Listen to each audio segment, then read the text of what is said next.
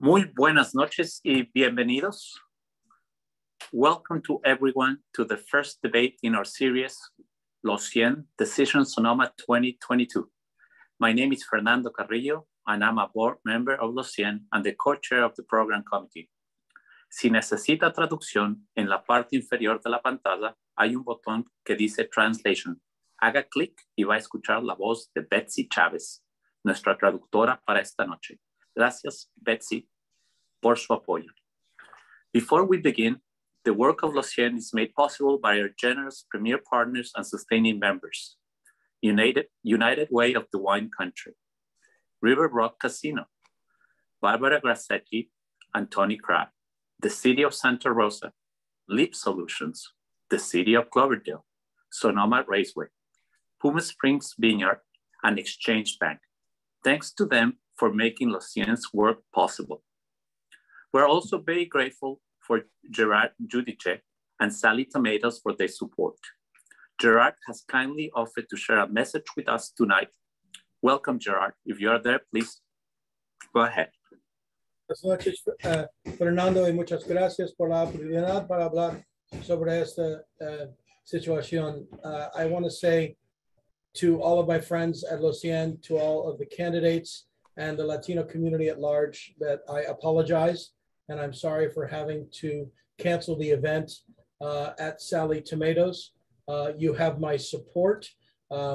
Canceling the event goes against every bone in my body, and the decision was not made easily.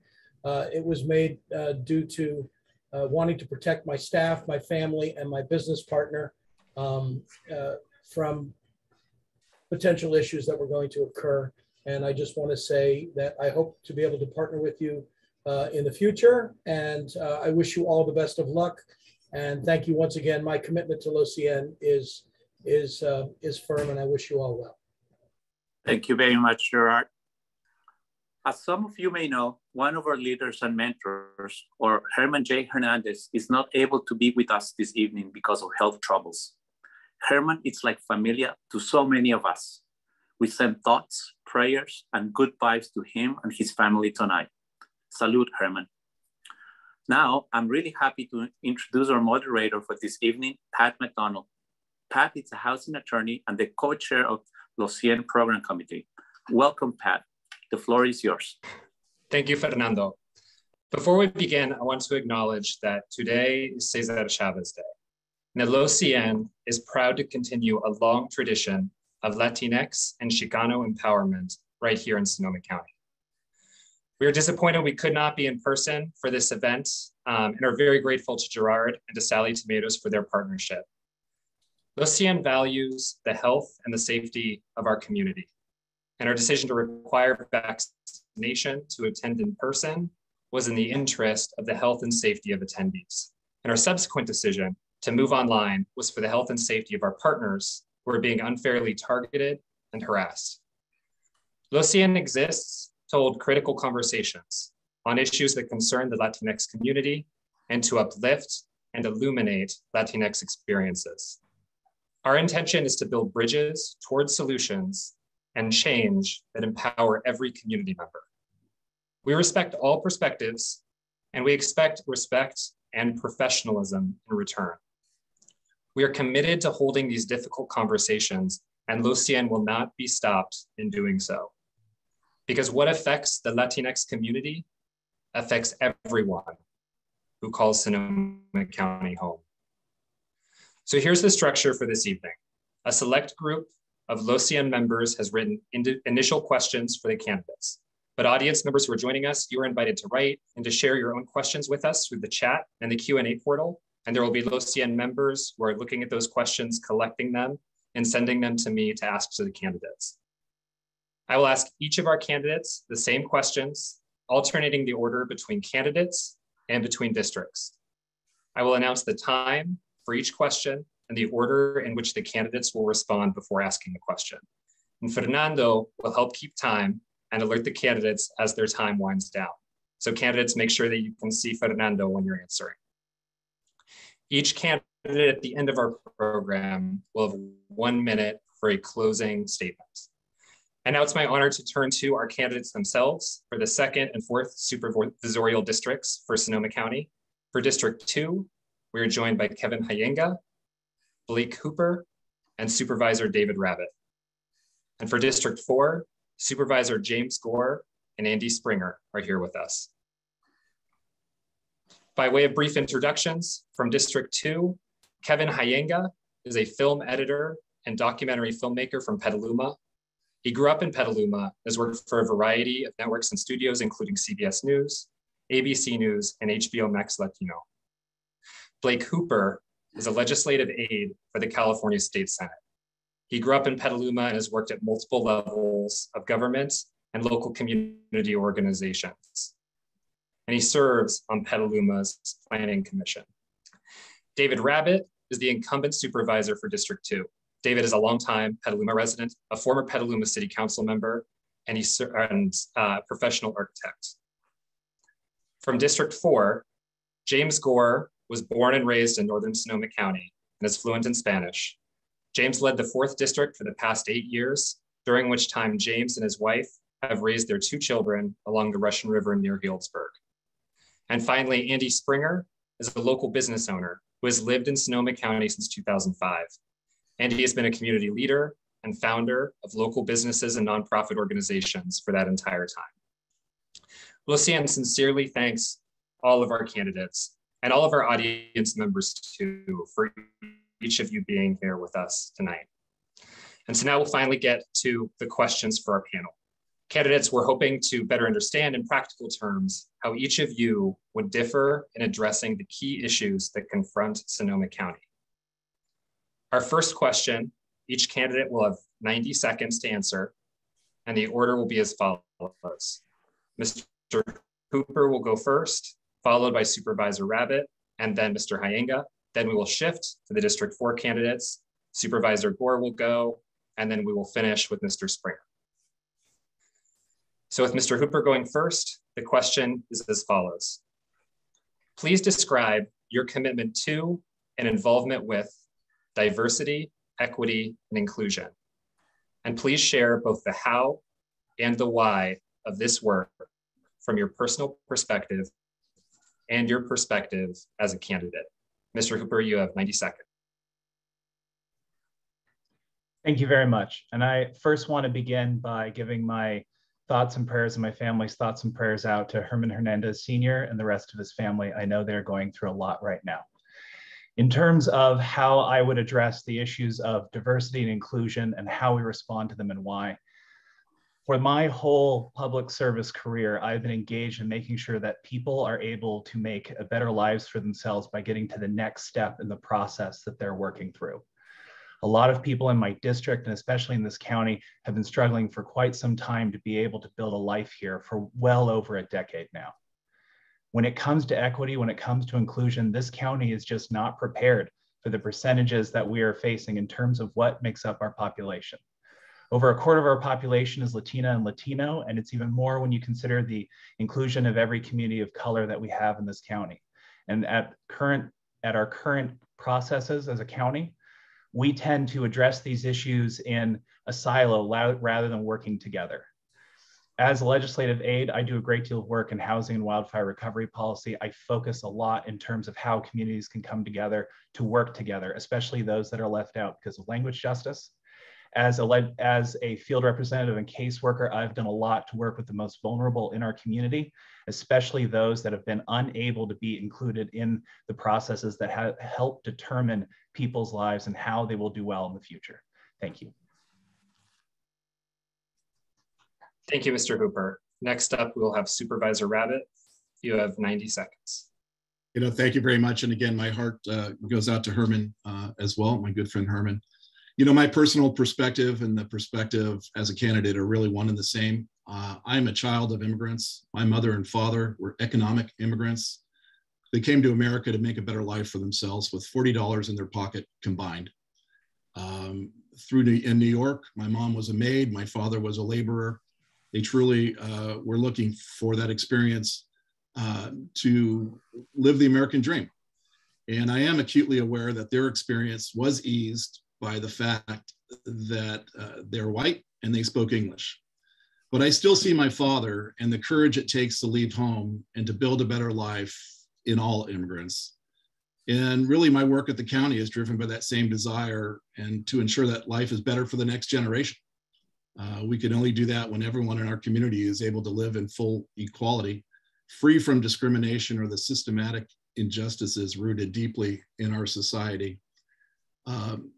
This is really personal to me in terms of my parents' journey, that idea that that next generation is going to be better off than the last, that we make sure that we keep in making those investments, not only in our society, but our infrastructure and our government, so that they do have all the opportunities, more opportunities, in fact, than their parents had before them.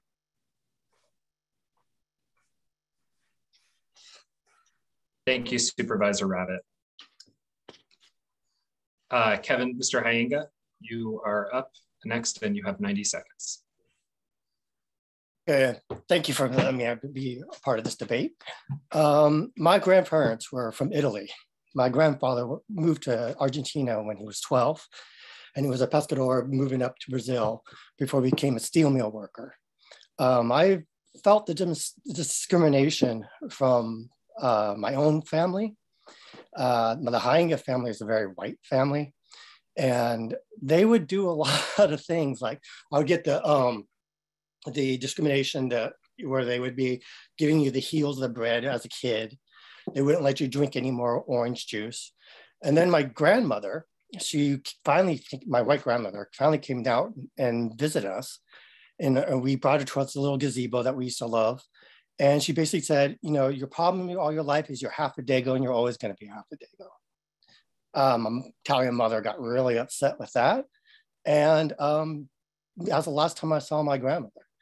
But the grandmother, my very white grandmother, would keep sending letters. She would send a letter every Christmas talking about all the gifts that she would give her grandchildren. A bicycle this, a typewriter to another grandchild. And she would write this huge letter every Christmas, and then she would leave us $1. Also, I felt discrimination when I was in my 20s. I was mistaken as a Latino. I used to work for, I work in television, and we work long hours. And I used to really like the outdoors. So I used to go hiking. But one time I went hiking, I fell asleep. I was then attacked by an officer with a badge, started attacking me. He said, get up, get up, get up. Thank you, Mr. Hayenga. Oh, is it? That's the end of your time. Oh, yeah. No, that's so short. Keep an eye on Fernando. He's holding up time. I didn't see him. Sorry about that. Anyways, I've always been a part. So yeah, go for it. Supervisor Gore, you're up and you have 90 seconds. Yeah, thank you, Pat. And thank you to everybody. Muchas gracias a todos ustedes que están aquí con nosotros. Es un placer, como siempre, luchar con ustedes en estos tiempos de caos. My name is James Gore. You know, my life has really been about working hard to not just make the world a better place as a concept, but as a reality. And if I think about the words diversity, equity, inclusion, and really think about the Latinx population here in our community, think about the Eritrean community, think about the work that I've done with the 5 federally recognized tribes here in the community, it's all about doing what's right. That's what government's all about. And if you're focused on really what the equity conversation is, it's not equality. It's not trying to say we're going to spread everything thin for everybody. It's saying that what we're going to do is use limited resources to try and help those out who are the least fortunate. Now, that also takes responsibility and accountability, but that's how it really needs to be done. In the days following our fires in 2017, found myself in this crazy position of being a translator, being somebody who was standing for before an entire community and using my Spanish that I had learned as a Peace Corps volunteer in Bolivia and here in the fields in Sonoma County, and working hard, working on it, just leaning in, trying to make sure that information was available. That's the first step, but onward from that, we did that a few times. We rallied, and then we got into this pandemic, and really, things went different. And so we created the Office of Equity, which I champion. And pleasure to be with you guys and looking forward to the next questions. Thank you, Supervisor Gore. Mr. Springer, you're going to close us out on this question and you have 90 seconds. Okay, thank you very much for allowing me to be here and all the hard work that you and your team did. And Gerard, I'm sorry so much for what happened to you and your business. so grateful for your willingness to support us and all that we're trying to do in the community. Let me just say this, the best thing I think that we could do, especially as a government, is to stay out of your way. The American dream is not dead, it's well alive. And frankly, a lot of people are living in Sonoma County wishing they could have more of it. And I'm just gonna say to our audience, the best thing you could do is not allow for people to stand in your way of your dream. You go around them, you do whatever is necessary to accomplish what you need to do, but don't wait for somebody else to make it happen for you, because they're not going to. You can tell from your communities as they are right now, the things that are going on right now as we shuffle homeless people around our community. Where are these homeless people winding up when our people are moving them around? They're not happening. They're not landing in areas where other people are living. They're landing where you live. And the bottom line is, we've got to have a safe community. We've got to have a communication community. We've got to have a community that cares about one another, steps out on behalf of one another. And I'll say this to you, if you're listening and you're a young Latino, if you're a young immigrant, if you're a young person who's a family of immigrants, step up, take a spot, pick a school board, pick a whatever spot you want, and start leading. And let's get this future for you the way it goes for everybody. Let's get it. There's dreams out there. Let's grab them. Thank you, Mr. Springer. So we're going to move now to our second question. Each candidate is going to have 2 minutes to respond to this question, and the order is going to be as follows. Mr. Springer, you're going to be up first. We're going to have District 4 up first with Mr. Springer, then Supervisor Gore. Then for District 2, we'll first have Supervisor Rabbitt, Mr. Hayenga, and finally Mr. Hooper. And I may interject on this one to keep folks on topic, because I think we have an important one here that we want direct answers to. Question is this: several high-profile county officials have recently left, citing a pattern of racial bias and microaggressions that makes working for the county untenable for people of color. For incumbent supervisors, how aware were you of these concerns, and what specifically have you done to change things since being made aware? And for challengers, what is the first thing you would do if elected to address these issues in all county departments? Mr. Springer, you're up first and you have 2 minutes. I don't think discrimination and racism is appropriate. And every person that's borrowing breath from heaven, that lives in this beautiful place, has every right to go to work without that kind of feeling. And the bottom line is, if it's ever showing up, you need to speak up, and the department head needs to handle it. And frankly, if it's not being handled appropriately, then you need to do something above that person. But you should never put up with bullying. You should never put up with discrimination. You should never put up with that kind of behavior. Where you are, workplace or not, government or not, you should not allow for that. And the people that are watching that aren't experiencing that witness it, need to step up and say something. It needs to stop. It's not okay. Mr. Springer, if I may just follow up on that, because if elected, you will be part of the head of the county apparatus and many of the employment decisions. How would you specifically institute policies that would prevent racism and microaggressions experienced by people of color? I honestly believe, Pat, there's already things in place, and maybe there needs to be more reinforcement or more enforcement of it. And then if there are other things that need to happen to make it a more appropriate environment, then I think we need to make those things happen. Thank you, Mr. Springer. Supervisor Gore, you have 2 minutes. You know, culture change is real, and the difficulty of invoking that in a way that really is inclusive takes time, and it's hard work, and it's a mess, and you have to embrace it. It gets harder the further you get into it. So speaking specifically to these two individuals, our former department heads, the first thing I want to do is I say this sincerely as partners with them, is that I want to thank them for their service. The point that come up most recently with the one where our director of the Economic Development Board left, there was a lot of citing of microaggressions and other things. And that was really focused not just on what was going on in the county, but also in the community. It was the marginalization of an individual walking into a room and being left out when they were asked by us to also be a change maker. And that's really the key here is that us as a board of supervisors, we've acknowledged, and I acknowledge that I'm a white guy, even if I speak Spanish, even if I speak Italian. I am a white guy and I see the world differently than a lot of other people. And my goal has to be to provide support to individuals who are marginalized. I've learned my lessons. I sit there with Sheba Person Whitley and work through these issues as much as possible and be the biggest ally that I can with Barbie Robinson, and now with our new Director of Health and also our Director of the Office of Equity, Alegria de la Cruz. These are tough issues. These are individuals who are being attacked each and every day. And they're being attacked just for being different and bringing different voices to the table.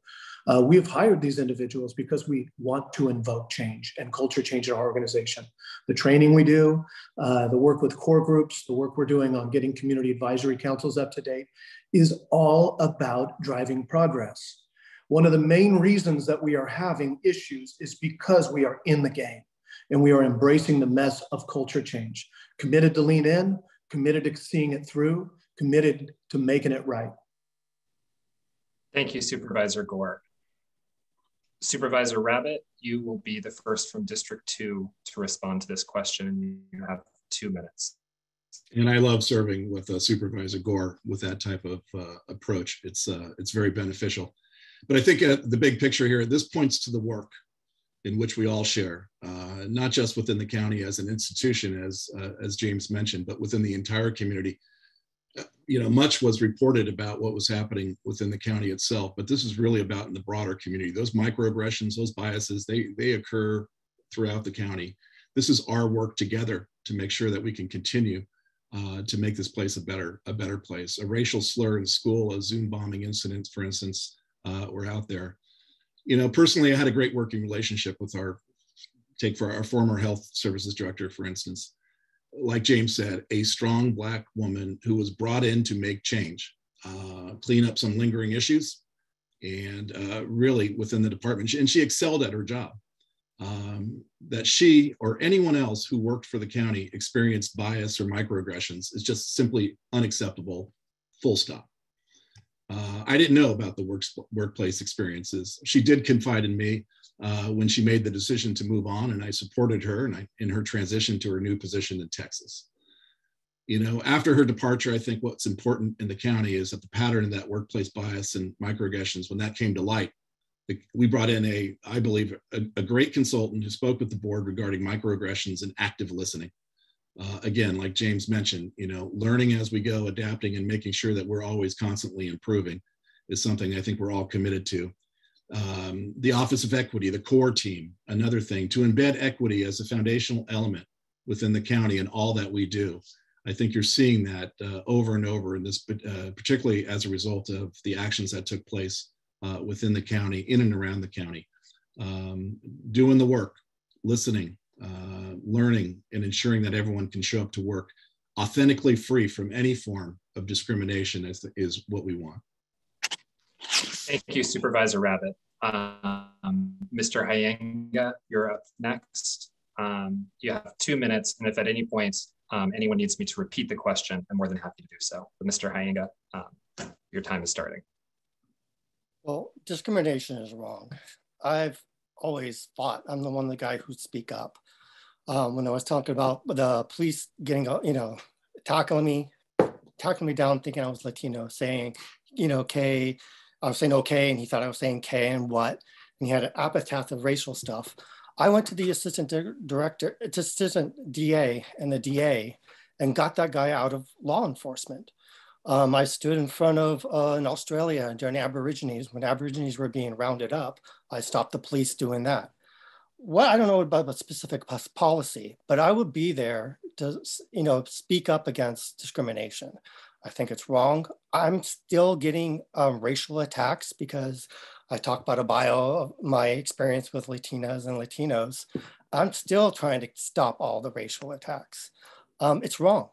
I would step up. I would use the clout of my office to, stop such attacks and stop such discrimination, allow people to feel comfortable working wherever they are working.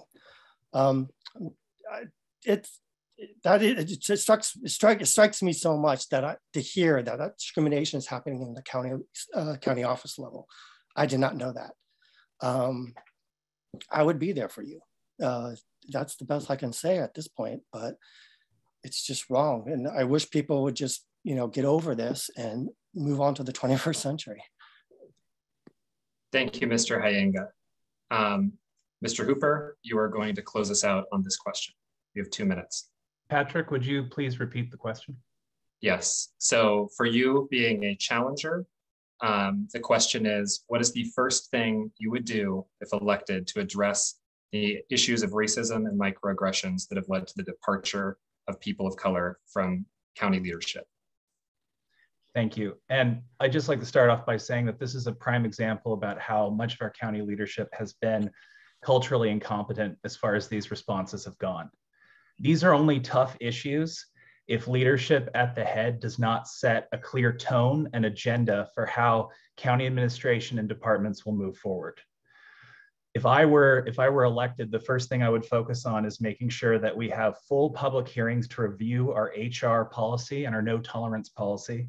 I would want a full review on how incident reporting has gone, how our responses have worked, and what resolutions we've come forward with. I would want to make sure that we have full and regular trainings put in place, and I would want to see us follow through with a variety of trainings moving on a monthly to quarterly basis, because when it comes to equity, when it comes to microaggressions, there's really never enough training to make sure that you are evolving. That's certainly true for an entire staff. I would also want to make sure that we give the Department of Equity the budget it actually needs and the authority it should have had in the first place. The Department of Equity doesn't have enough teeth. More often than not is giving recommendations, but that to put all of that work, all of that policy, all of that focus in one department and silo it off is reprehensible. And it sets a horrible precedent moving forward if you're trying to take equity seriously. And I would just like to say that having a session with a consultant on this is not actually moving forward on a policy. This is work that's going to take well over a year, probably a full term just to get right, based on the history that we have had in this county. And please do not tell me that you've had 2 department heads leave and you are not aware of the issues that they are facing. I would hope that our supervisors would understand the conditions that their employees are facing. Thank you. Thank you, Mr. Hooper. So moving on to our third question. This will be a question for which each candidate will have 90 seconds to answer. And the order will be as follows. We'll start with District 2. Going first will be Mr. Hayenga, then Mr. Hooper, and finally Supervisor Rabbitt. Then to District 4, Supervisor Gore will go first, and we will close out the question with Mr. Springer. So Mr. Hayenga, you will be going first, and the question is this. For many months, local ordinances have protected tenants from eviction unless one of 3 narrow criteria is met. The tenant is an imminent threat to health or safety, the landlord intends to immediately remove the property from the rental market, or the tenant has failed to pay rent for reasons other than pandemic-related financial distress. According to the Press Democrat, these and other protections have cut local eviction filings to 1/3 of 2019 or pre-pandemic levels. But frustrated landlords want broader ability to remove tenants. If elected, would you extend or rescind these tenant protections? And if you would extend them, for how long would you keep them in place? Mr. Hayenga, you have 90 seconds. Well, I will definitely extend them. I mean, it's ending today, right? The 31st, a lot of their rental stuff. I would definitely extend them. I would extend it probably be more on a person-to-person basis. I mean, even I was affected by the economic shutdown, and I'm still recovering from it. So I would definitely extend it for at least another 6 months, get us into the winter. And it would be on a case-by-case basis, making sure, people are not taking advantage of it. Mr. Hayenga, could you explain for what you mean by a case-by-case basis? Well, I'm aware about people having fraud in there. I've just been reading reports about how many people took money from the COVID relief fund when they really didn't need it, and they bought Lamborghinis and all that kind of stuff. So when I would think about case by case, I would definitely still want to look at, making sure they are legit, they need the money. And just for clarification, Mr. Hayenga, could you explain how you would do that through a county ordinance? How would I do it through a county ordinance? Well, we would have to work with the states and the federal to extend a lot of that money. And I would have to work with the cities on the evictions and all that kind of stuff. So I'm not sure how specifically I would do it at this point, but I would definitely be a support in extending the eviction, extending from not having been evicted. I'm having allergies. Excuse me. Thank you, Mr. Hayenga. Next up, we will have Mr. Hooper from District 2. You have 90 seconds. Thank you. Yes, I would extend the current eviction protections, and I would probably extend them for close to another 2 years if possible. The reasoning behind this is that if you think about this in the same frame as the byproduct of or the aftermath of a wildfire, it takes close to 2 years to rebuild a home. You think about the impact of this pandemic, a pandemic which I might add is still very much going on.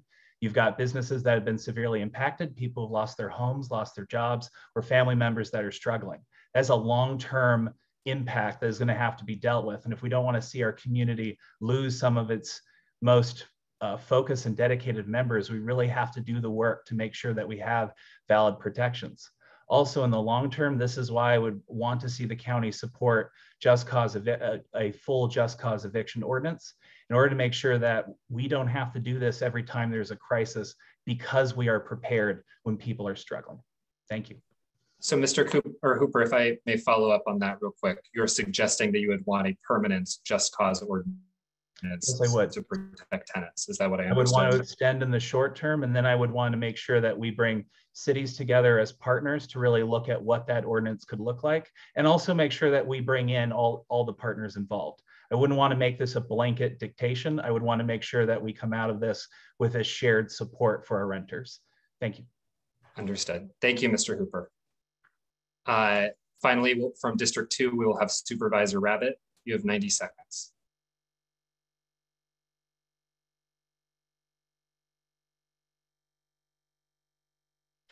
Apologize first to do that tonight. I would extend it as well. The first, renters are still hurting. People that were disproportionately impacted by the pandemic are still financially hurting, obviously. So I would extend it. Ours is on the books, is still on the books today. A 2-year extension, I believe, on top of what we've had in place since really 2017 with wildfires. We really need to make sure that we work with our landlords out there as well, because the end result might not be to have any rental housing stock or losing housing stock countywide, which has been a problem for this county, really. So when the state emergency order expires, as will ours, the board, I think, is very open to enacting that going forward. So I would extend it, but I would make sure that we worked with everyone as we do it and not just set an arbitrary date, but really be more strategic.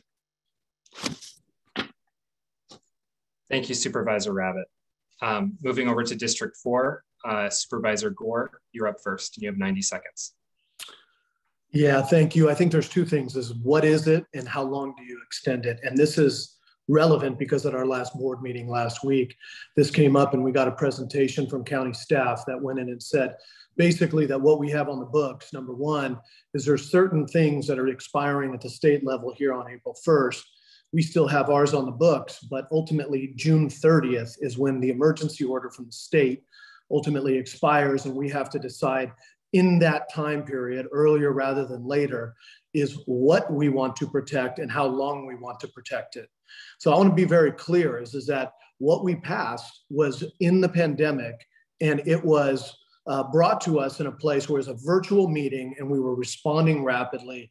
And I want to say that in some parts, it's based and really tied to what the state is. So we got to decide what we keep in terms of just cause eviction and what are the exemptions outside of that that allow you to be able to basically move somebody if they don't meet, if they fall within that exemption category.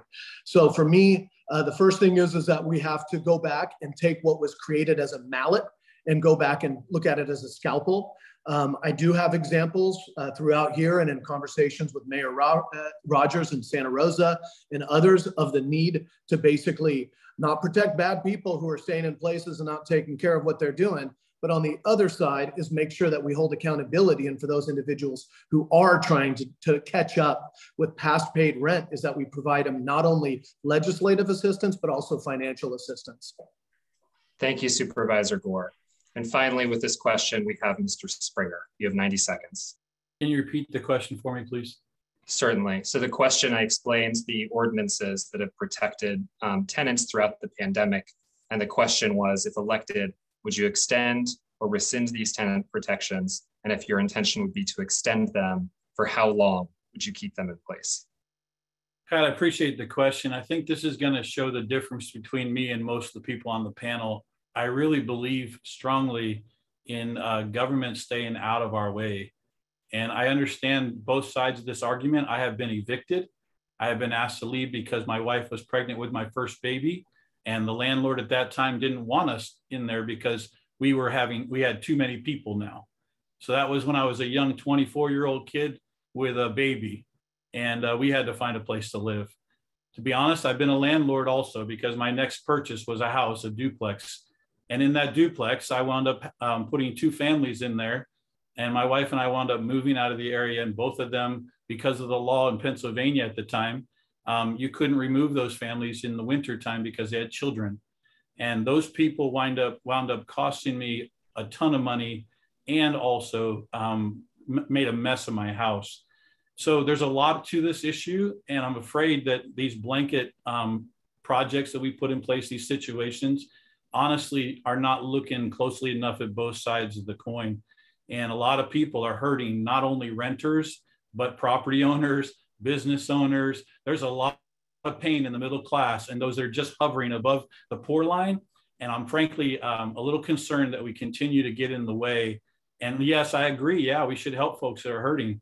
The reality of it is we don't want to hurt more people in the process. Thank you, Mr. Springer. So we're moving on to our 4th question. This is going to be 90 seconds given to each candidate. And the order for this one, we will start with District 4, Supervisor Gore, and then Mr. Springer. Moving to District 2, Mr. Hooper will go first, and Mr. Hayenga and Supervisor Rabbitt will close. The question is this. We have frequent debates over the approval of large-scale, relative to Sonoma County, housing developments. And a recent example is the Sonoma Developmental Center. In late January, the Press Democrat reported that during the January 26th Board of Supervisors hearing, Supervisor Gorin advocated reducing the proposed housing units for the center by almost 50% based on frequent concerns regarding infrastructure, fire safety, rural character, etc. In view of the ongoing housing shortage and affordability crises, does planning for 50% fewer housing units on the Sonoma Developmental Center site really make sense? And how do you plan to approach housing proposals that come up in your district? And I just realized with a question that complex, Fernando, how about we do 2 minutes on the clock for each candidate? Supervisor Gore, you're up and you have 2 minutes. Thank you. I think there's a couple things here. You talk about Sonoma Developmental Center, and then let's talk about Sonoma County.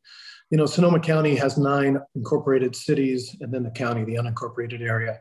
There's not a lot of places in the county still to build out a lot of housing units. You know, Sonoma Developmental Center is one. There's a workforce housing overlay going on at the airport area. We have a redevelopment project, a spring specific plan for out there. And then there's West County, little hamlets, but you know, there's not a lot of build out potential in those areas. So Sonoma Developmental Center is definitely a key area, and there should be housing there. There should be an ample amount of housing, and that's what ultimately we as a board approved coming back to the EIR, because it also has to be self-sufficient. That area has to have wildlife and protection. It has to have community, but then it also ultimately has to pay for itself. That was the deal with the state. So we're going to do follow-up meetings. That's going to come back to us, but I do anticipate a large amount of housing. You talked about 1,000 plus being offered earlier. Supervisor Gorin coming back and saying 500 to 700, kind of us coming around saying 700 to 800, but that's going to be reviewed. And that should be based on the carrying capacity of the land. The other thing I'll say as we get into kind of other things countywide is that what you've seen from our board, from myself, from a colleague here, from others, is that we have put historic money into affordable housing projects to build those out. There is no way to fix housing overnight, especially when you live in a community where people are buying second homes hand over fist. You can continue to regulate like we have short-term rentals, vacation rentals appropriately, but you got to invest in that housing, and you got to be able to have covenants into it so that individuals with 70% AMI, average median income, up to 90 can afford this stuff. So you've seen us approve every project, even though people come forward and say, I support affordable housing, but not here. And that happens on every single project. But you've seen us continue to lean in and approve projects. Thank you, Supervisor Gore. Mr. Springer, you are up next and you have 2 minutes. Thank you. Housing's a major issue in our community. Really, to be honest with you, most of our middle class can't afford housing.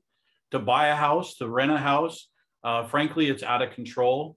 And many of the people I talk to in the streets of my district are worried about this situation. To be honest, there's a lot of conversation that needs to be had about, are we reaching capacity? Are we scalable? I'm wondering about the water issues. We're in a drought for the last decade.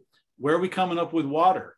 Where's that process going to come from? We're in trouble there. We've got a lot of work to do if we're going to start building houses. What are you going to do to provide for them the necessary water? We got a lot of things going on that need to be addressed, but the reality of it is most of your middle class workers cannot afford to live here. And there's high taxes that can be fixed. There's regulations that can be removed. There's all kinds of permits that could be stopped. This bottom line is, we're going to put a stop on how many people can buy how many homes. But the reality of it is we won't even let them live in their homes without the pressure right now. So I think, Pat, to be honest, one another thing, our government needs to stop trying to fix everything and let the people figure it out. And as far as the buildings go, all the things we're talking about, let's make sure we got a good 20-year plan before we start doing all this stuff. Because with that, what happens when your plans grow up? Are they going to be worth keeping around? That's the biggest question I have. Mr. Springer, if I could just ask for one point of clarification, because you mentioned both getting the government out of the way, but then also the 20-year plans and water regulation. Could you please reconcile those two ideas for the folks who are in attendance? Yeah, so the problem with too much government, I think effective, efficient government is fantastic and worthwhile, but government's priority purpose is for safety.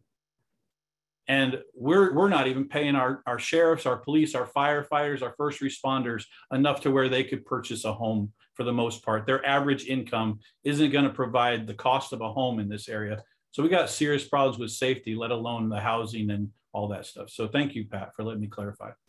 Thank you, Andy. Or thank you, Mr. Springer. Moving now to District 2. First, we'll have Mr. Hooper stepping up. Thank you very much. And I'd like to say first, right out of the way, that I completely agree with Chair Gore. When it comes to the land that we have in Sonoma County, that is county land, there isn't much left that's ideal for development.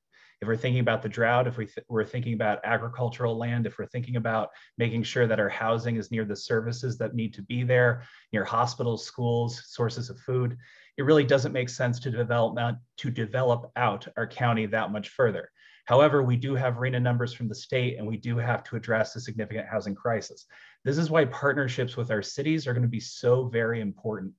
And I know this is sincerely the same opinion of many of our city leaders, because this is why I have so many of the endorsements of our current and former mayor and vice mayors of both Petaluma and Runner Park, and so many council members in the district, as well as the majority of mayors in the county.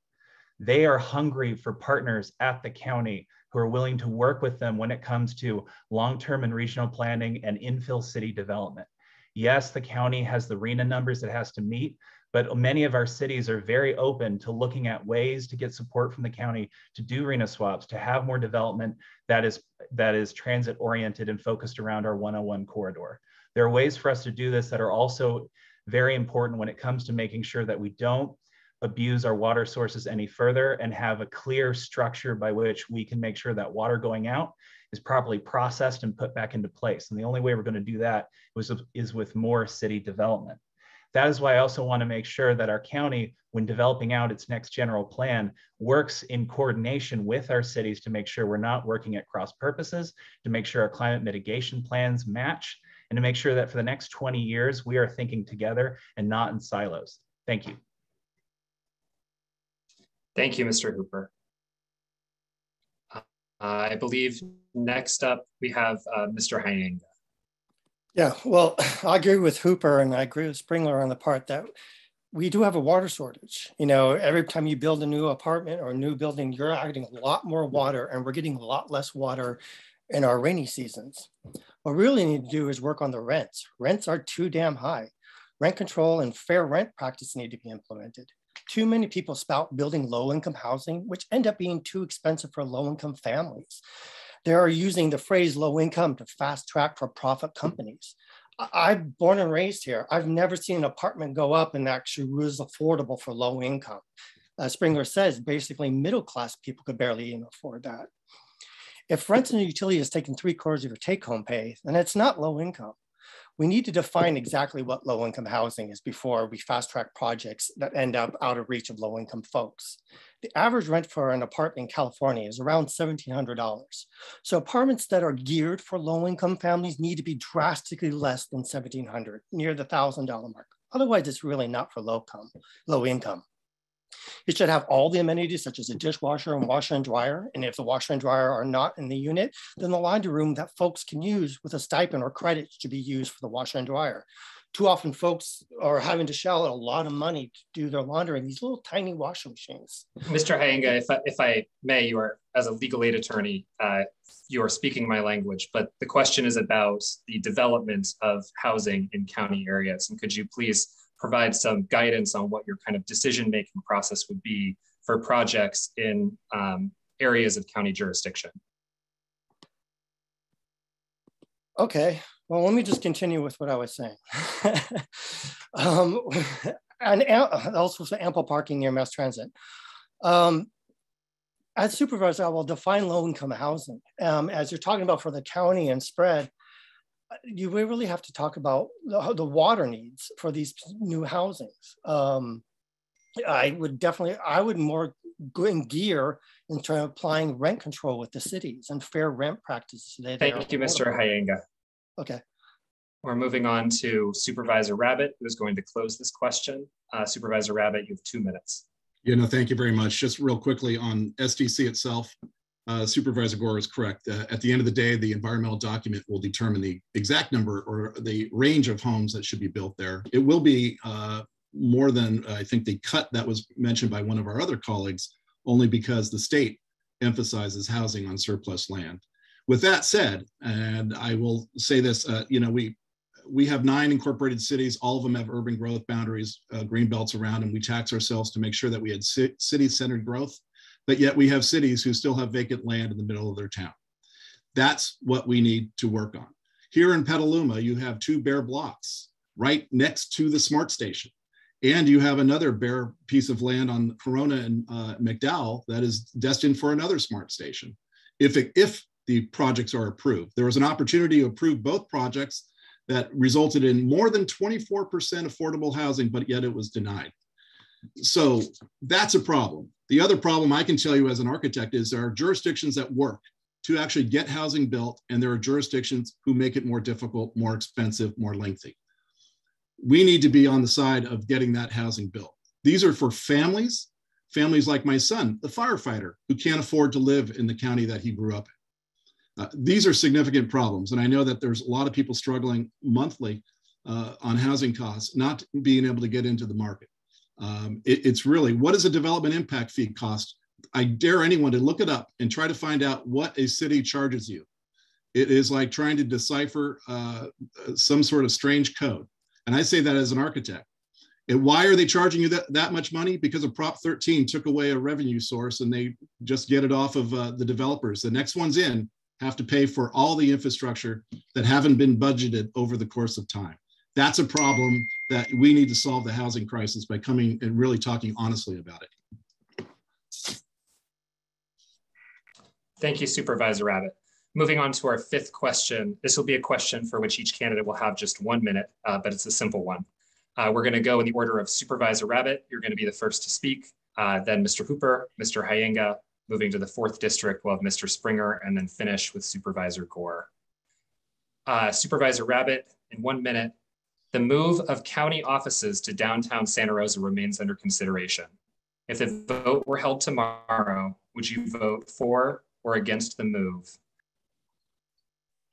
Well, that's easy for me because I've been consistently opposed to the move. Not because we don't need new county offices, we do. And actually, I was the chair when we kept that deferred maintenance fund. We started the deferred maintenance fund to put money aside to do something about our county complex center. The truth of the matter is the county is fortunate to not have too much long-term debt. And really the proposal to buy the Sears department store, demolish the building and build a mid to high-rise office building for a new county government center is just too rich for our blood. At the end of the day, if you add in the financing costs that you're paying the developer, the guaranteed 10% return on investment annually, and all of the developer's fees, you're looking at about a 20% financing over the course of 30 years. So what was a building that should cost you about $600 per square feet is costing you about $1,200 per square feet, 1.3 billion over 30 years time, 46 million at a minimum per year that we can't afford. Thank you, Supervisor Rabbitt. Mr. Hooper, in 1 minute, would you vote to move the county offices to downtown Santa Rosa? Yes, I'll try to be quick about this. That was some interesting math. So the Kern County plot complex is in a terrible location when it comes to services and direct transit to get to where people are going. The current county complex is also falling apart, and the county will need to do something one way or another, and retrofitting the current county complex will cost a fortune. When it comes to the new location, any type of movement for construction past the downtown Santa Rosa immediately increases cost for movement of materials, which is something that needs to be considered when looking at this decision. And as for the current location, you would have had federal funds and state funding because of transit-oriented dollars. You would have had a developer that was willing to provide a fixed financing plan for 30 years. That's something rare that most communities wouldn't be able to accept.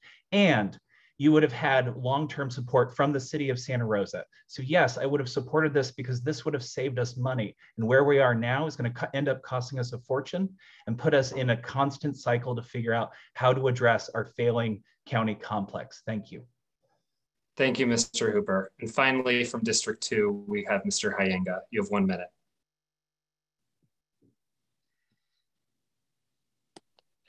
I would probably vote against it. I think moving to the downtown area is just adding for more expense.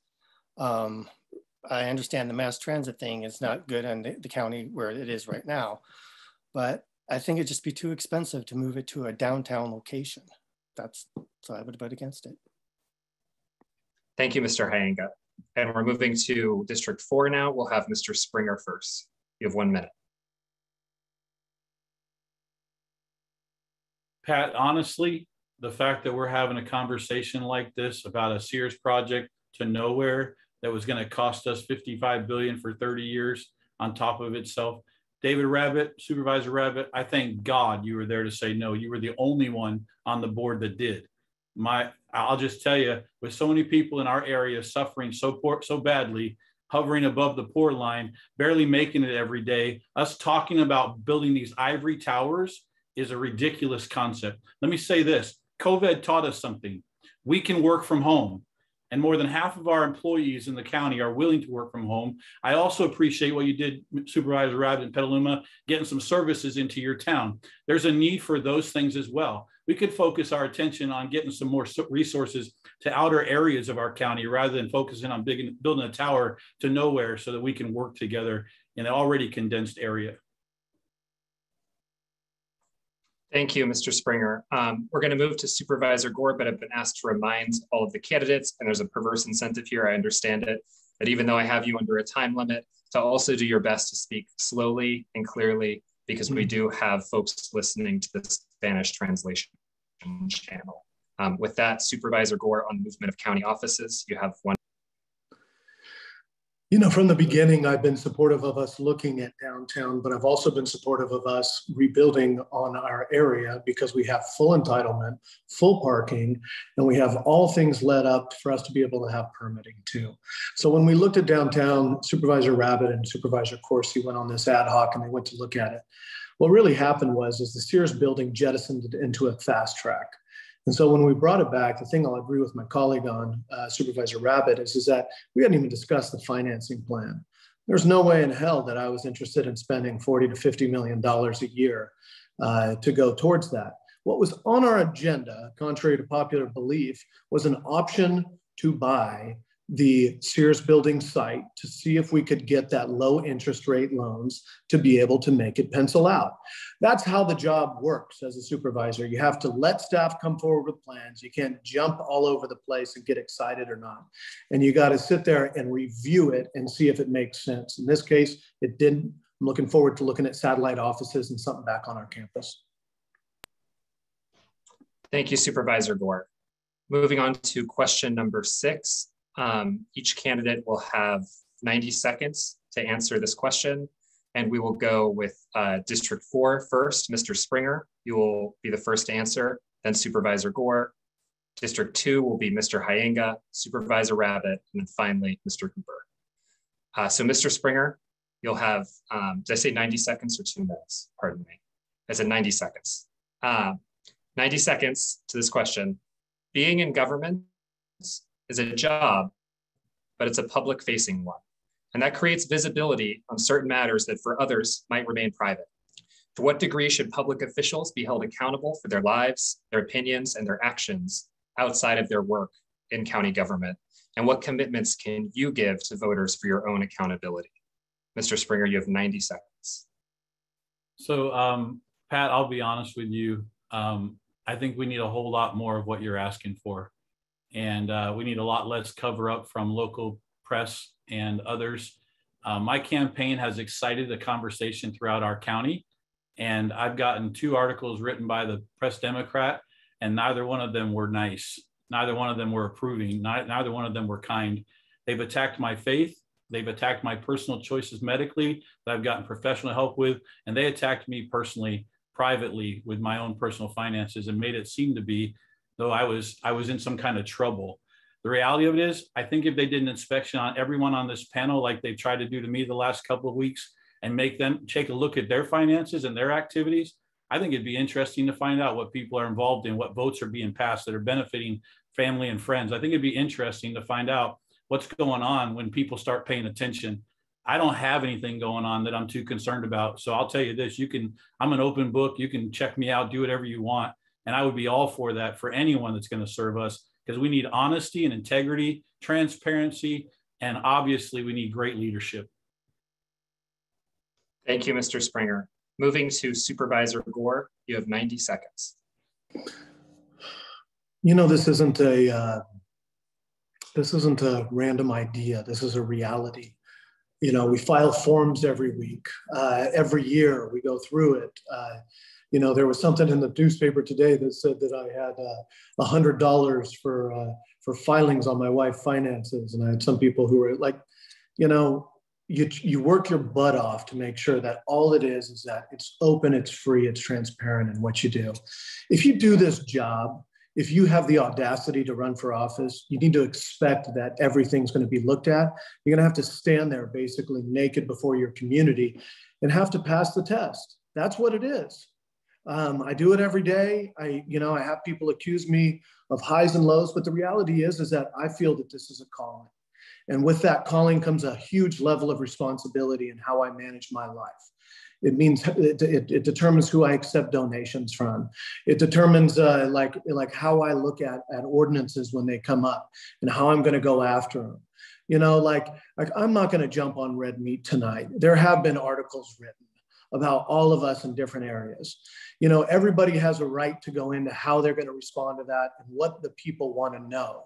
You know, but I will just say that everything that you've ever seen out of me is transparency, and everything you ever see going forward is going to be transparency, because it's a commitment.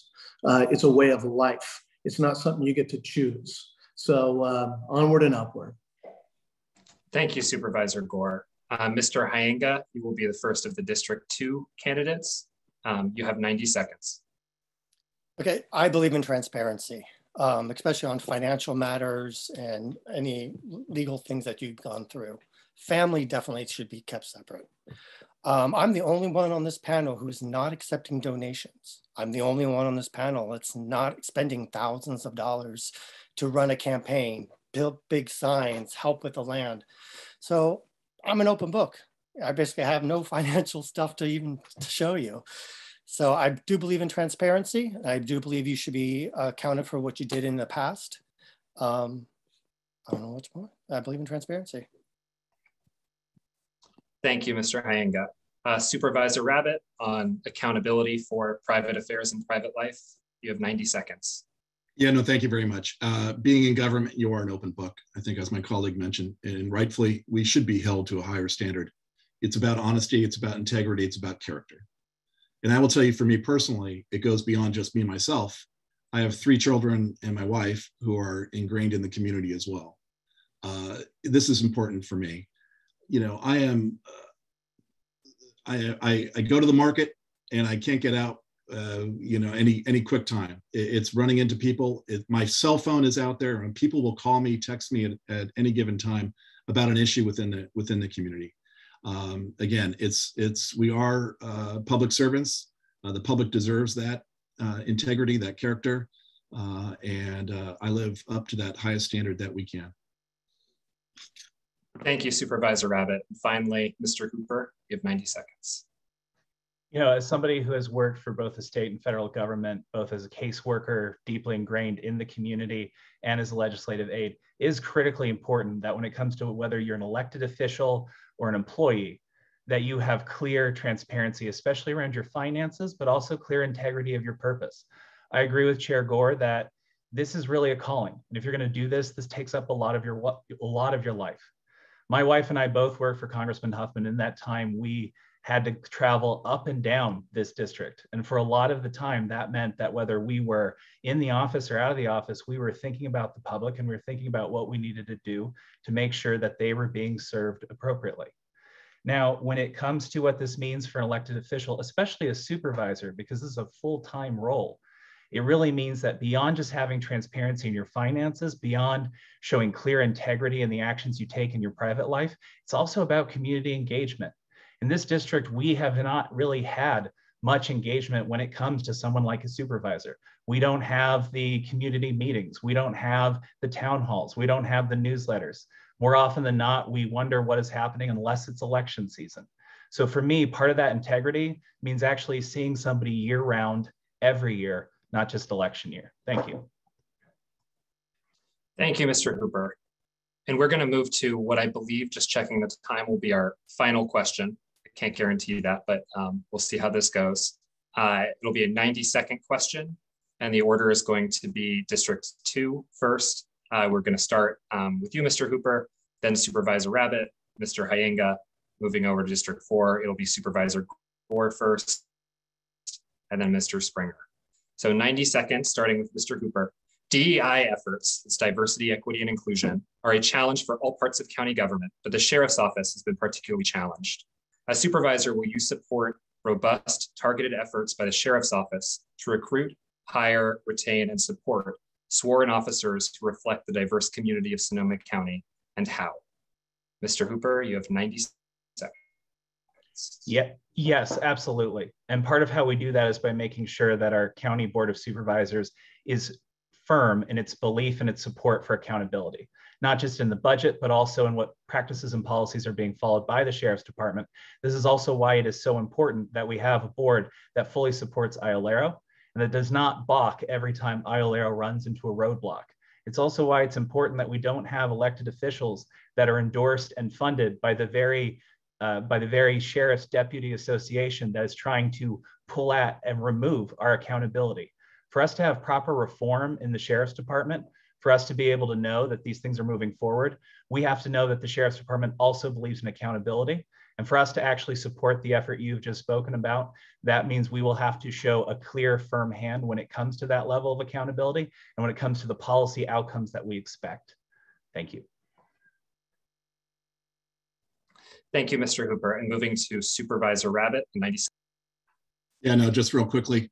Yeah, it's about accountability, transparency, and the rule of law. I support efforts by the Sheriff's Office to make sure that we have a force that actually reflects this county. This topic is not new. This is something that we've been talking about for quite a while and have made concerted efforts within the Sheriff's Department to try to recruit in that direction. It is very difficult to hire. It's very difficult to hire right now anyone for any particular job, let alone for the public safety side of things. It doesn't mean that you don't double down the efforts and continue in that vein. For the record, I support IOLERO. In fact, I am the one on the board that actually brought the budget item forward to add the additional staff needed as Measure P was passed. Measure P did have some legal issues that we knew about and were told at the time that it went on the ballot. And that's why it's not fully implemented at this particular point in time. And our deputy sheriffs that are out there each and every day protecting life and liberty are doing a good job. Doesn't mean that we don't need to have a continual improvement within the organization. And I think that everyone knows that, everyone acknowledges that, and especially the Assistant Sheriff, Eddie Ingram. Thank you, Supervisor Rabbitt. Mr. Hayenga, you are up next with 90 seconds. Okay, well, I support a diverse law enforcement, a law enforcement that reflects the community. I support the Independent Office of Law Enforcement Review and Outreach, the IRL that they keep saying. There should be accountability, and I agree, they shouldn't be balked at if they find a roadblock. And the Sheriff's Department need to, cooperate with IRL. I believe in diversity, and I would definitely support it in that way. Excuse me. Thank you, Mr. Hayenga. Shifting to District 4, Supervisor Gore in 90 seconds.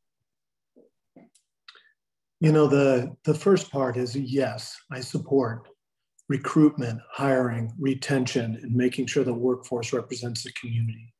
And at the same time, I want to start by just thanking, and this isn't political, this is from a deep level, is that the work that our public servants do, deputy sheriffs, firefighters, and others, we're in a 5-year time warp. From fires to floods to pandemic to everything under the sun. I've done ride-alongs, right, with our deputy sheriffs. I've been to the jail and seen our correctional deputies, and I've seen the amazing work. And then at the same time, we've driven already towards a lot of the work that needs to be done to transform. Supervisor Rabbitt and I used to have a colleague who every year during budget would bring up this issue of how do we get a workforce that represents our community, and also not just on race, but also gender. And we have put money into recruitment and retention in the past 2 years to push that. We have worked with the Sheriff's Office to make sure that that is something that is real. But at the same time, you got to pay people to do it. You got to get them in. The last time that the Sheriff's Office went out and did, from my conversations with them, went out and did a wide broadcast of review of individuals out of 500 applications that came in. It was like 30 that were qualified. We've made it so high to be able to be a public servant that we've made it difficult to even qualify, and then we expect perfection out of all those applicants. So there's a lot of work that needs to be done. There's a lot that's been going on, and onward. Thank you, Supervisor Gore. And finally, Mr. Springer, you're going to close out this. My life of service has taught me one thing. You've got to have people that understand other people in whatever service capacity they are in. And the bottom line is we've got to hire toward that. We've got to make sure that the people we hire are the kind of people that can communicate, can operate at a level that helps our community. I've got to say this again, it's so important. Government's primary job is safety. And when you cut the budget of the sheriff $13 million the last 2 years, and you tell me that you're glad the guys are out there working, and the current sheriff and the incoming sheriffs that I've interviewed with tell me that we don't have enough money to be able to put detectives out there to go after the folks that are doing crimes, drugs, gun enforcement, sexual abuse, trafficking, all these things that are affecting the communities that you guys represent and talk about. I've got to tell you, I have questions about what we're doing to support our safety as a community. And our board is responsible for that. And they need to wake up to the fact that we're not doing the job of keeping our families, our business, and our people safe. And that, I think, is most important. Thank you. Mr. Springer, since you have a little bit of time, I wondered if you would be able to connect that back to the diversity efforts in recruiting and training.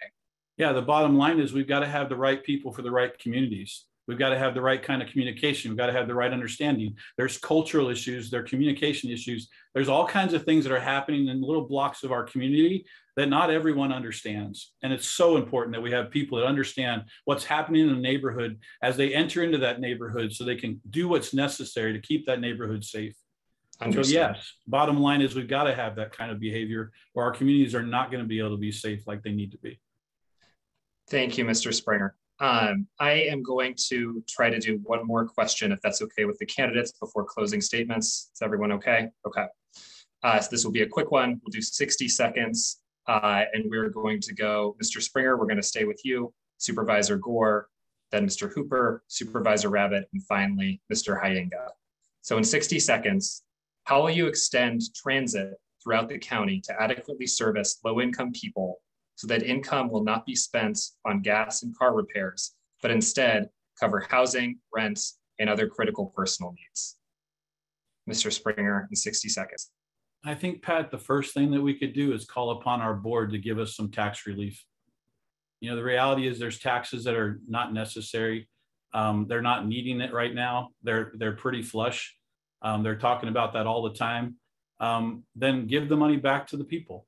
And, you know, bottom line is there's transit issues all over our county that can be solved.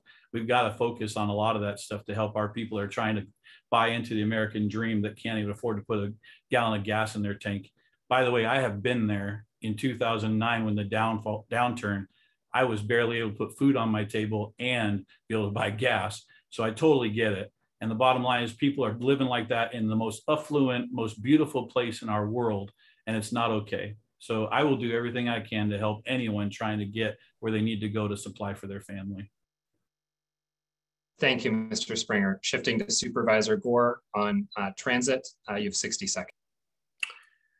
Yeah, thank you. In 60 seconds, I'll just start by saying that, you know, the first thing that we've done is that we've made the work of our transit, Sonoma County Transit, more affordable each and every year for veterans, for individuals who have trouble making ends meet. And we just reviewed recently a fare fee transit pilot that I'm in support of, but it's just going to come back to our board. So that's the key first and foremost, is to get the individuals who are most burdened the opportunity to have those access points that get them to smart stations and other things like that.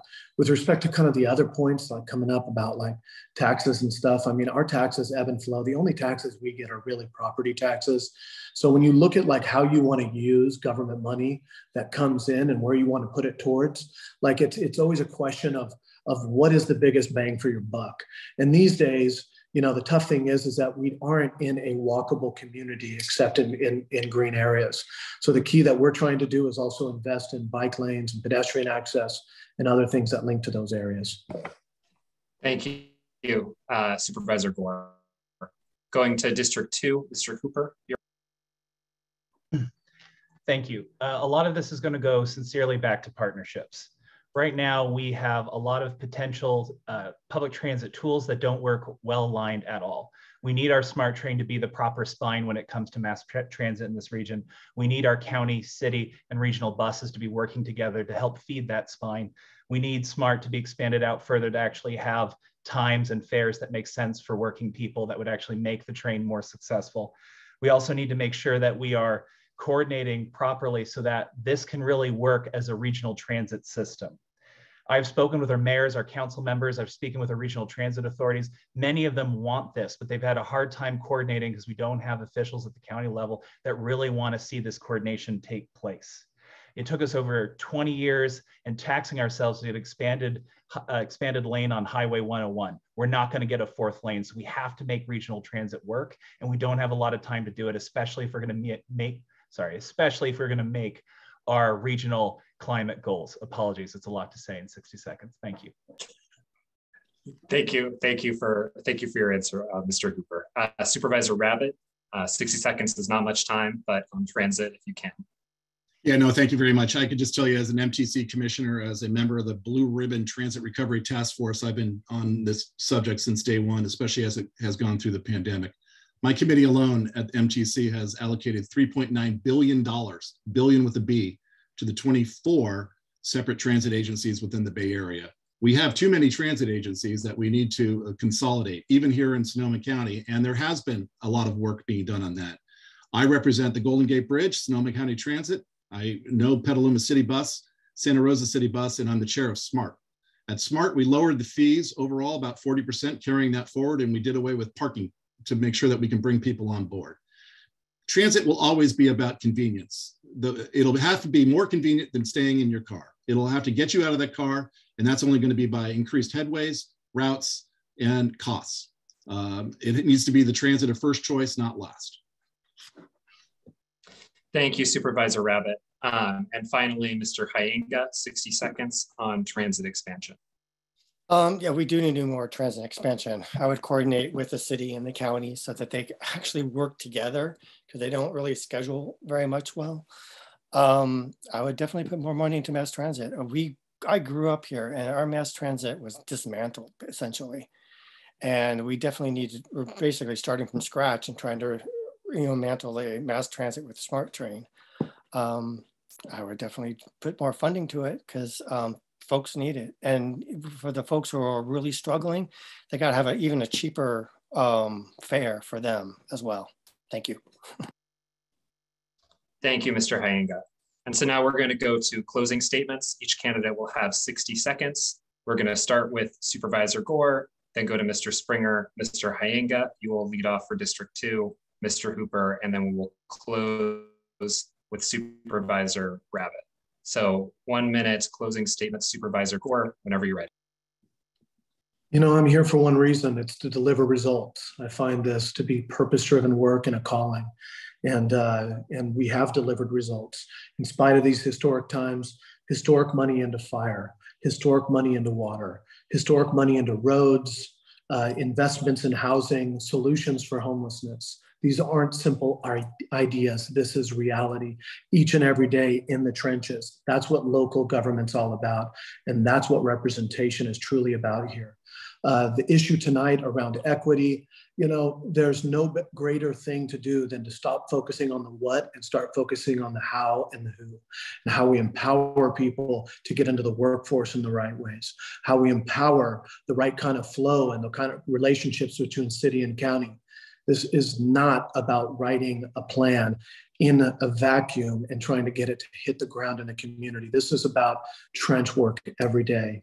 And that's what I've done with my team. That's why we're a we and not an I. So every time you see the name Gore, it's we, it's us, it's a team, it's community engagement, it's working together. Thank you. Appreciate being here. Thank you, Supervisor Gore. Moving to Mr. Springer, your closing statement.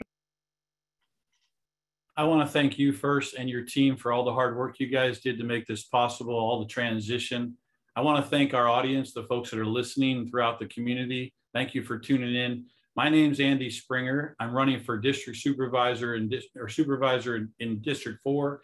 And I got to tell you why. I decided to run because I believe we've had a better California.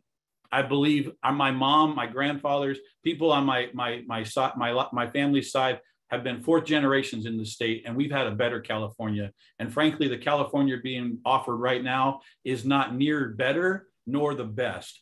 And Sonoma County is one of those counties that has the greatest opportunity to be a lighthouse to the nation for the way we handle crises like water, like homelessness, like food, like shelter, like everything we're talking about tonight. And I think we're falling short and way short. We need a greater leadership. We need more focus. We need more community effort. And frankly, it's about time the middle class, the poor class, the business class, the property owners, the people across the county took back their government, because government belongs to the people and not us to them. Let's make a difference this time. Let's vote June 7th and make sure that you vote Andy Springer for county supervisor. Thank you, Mr. Springer. And thank you to both of our District 4 candidates. Moving now to District 2, Mr. Hayenga, you will lead us off with a 1 minute closing statement. All right, I thank you. I thank you for your time, and it's been an honor to be able to speak to you. I am not a career politician. This is my first time as being a candidate. My experience in working in the news with Katie Couric, Diane Sawyer, and Barbara Walters made me a good listener and a problem solver. It also strengthened my passion to make a difference, especially for my hometown of Petaluma and Sonoma County. We need members on the board to have the courage to listen to Sonoma County folks, to do what's best for Sonoma County. As an elected official, I will always be available to hear your concerns and ideas day or night. I will meet you where you need me. As supervisor, I am working for you. It's time for a change. It's time to take money out of politics and elect hardworking folk with experience and hardship who will listen to you as a supervisor, to be the government of the people, by the people, for the people. If you care as passionately as I do about moving Sonoma County forward, then vote for me, Kevin Hayenga, for a better future. Join my Facebook group and follow me on Instagram.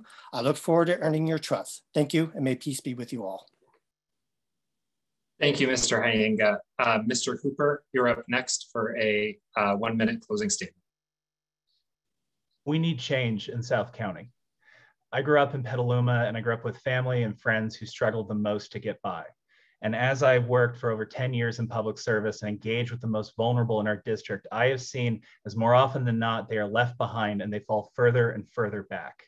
This is why we desperately need a county government that understands its role as a partner with our cities and as a coordinating entry point for many of the services that people need in this county. We also have to understand that when it comes to equity here, more than a quarter of this county is filled with communities of color that haven't been treated as part of this community. Diversity for me is not a theoretical subject, it's my family.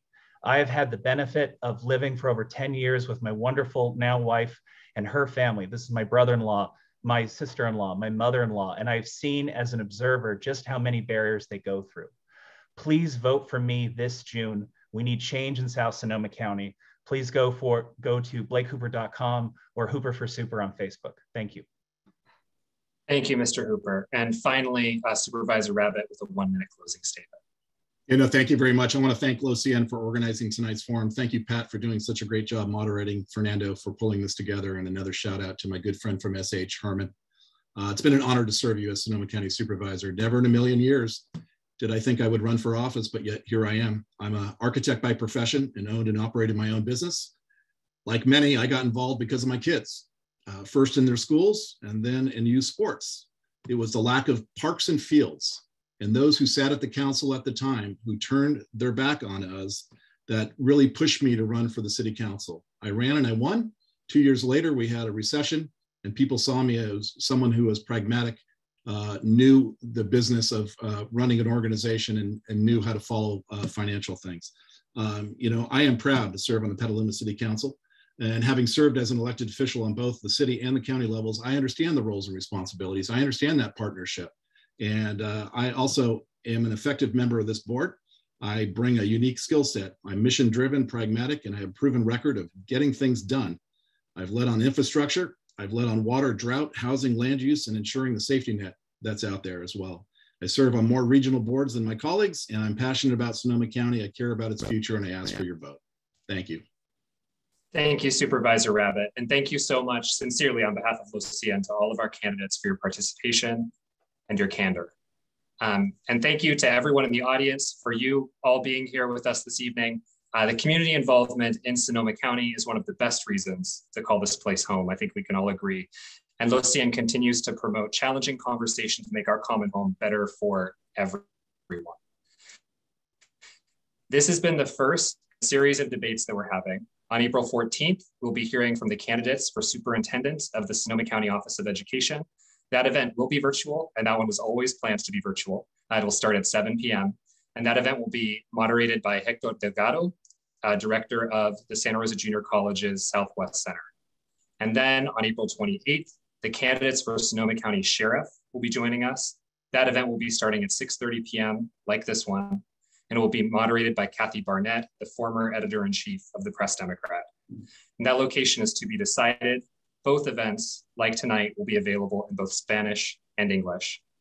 To register for these and for any other Los Cien events, please visit our website at loscien.org.